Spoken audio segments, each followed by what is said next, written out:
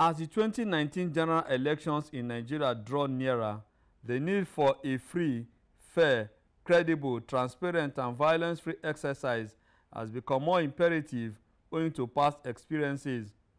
Speaking on the standard for electoral integrity, the NOA boss, who was represented by one of the directors in the agency, Davidson Aminu, identified 4 major ingredients that must be present for an election process to be considered credible. These include inclusiveness, accountability, transparency, and competitiveness. The Independent National Electoral Commission has the task of conducting peaceful, free, fair elections.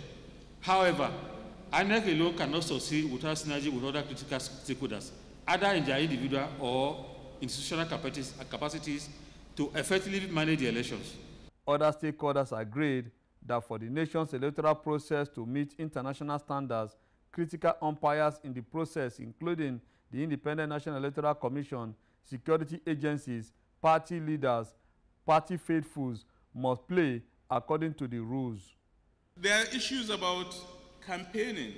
Are all political parties free to campaign, or are there threats to people's lives because they are campaigning for the wrong party, defined by certain people?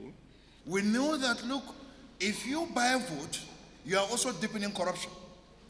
Because anyone who spends his money to get elected is more like an investment, and we expect to get a dividend from that investment.